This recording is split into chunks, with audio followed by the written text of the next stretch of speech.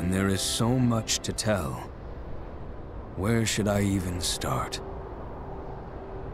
With all that we saw, what we heard, what we felt, this planet of ours, destiny, our part in it. Best to start at the beginning, perhaps. Midgar, the city of Mako, ruled by the Shinra Electric Power Company, who drained the planet of its very essence, the life stream, and processed it for industry as Mako.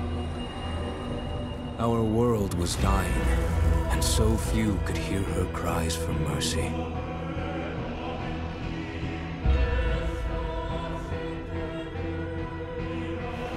Those who could rose up in her defense. The anti-Shinra rebels, Avalanche. Among them, Cloud Strife, an ex-soldier hired by the Resistance to destroy Reactor 1. In Sector 8, amidst the aftermath of the attack, Cloud met a flower seller named Aerith. She offered him a yellow blossom. One said to symbolize reunion. And thus was destiny set in motion. With Reactor 1 gone, Avalanche set their sights on Mako Reactor 5. Unfortunately, they were playing right into Shinra's hands. The company was able to draw the wool over the people's eyes. And in the end, destroyed Sector 7, killing thousands and laying the blame at Avalanche's feet. Though dear friends were lost, Avalanche had no time to grieve.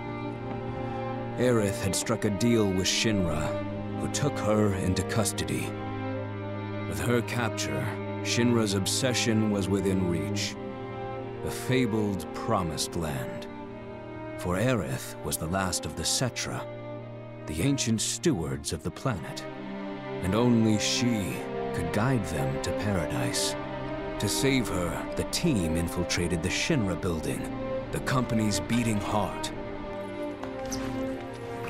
It was here that I, another prisoner, joined their story and assisted them in freeing Aerith.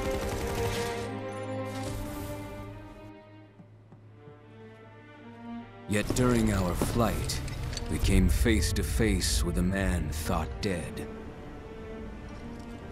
The vaunted war hero, Sephiroth. Before he could be stopped, Cloud's foe fled with the corpse of Genova, the cataclysm from the stars and the catalyst of our plight.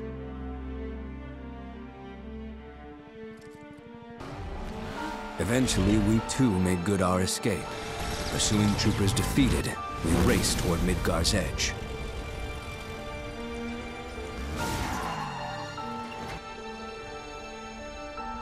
Yet Sephiroth once again intervened. Suddenly, deafening screams rent the air. Whispers, the arbiters of fate, descended upon the city.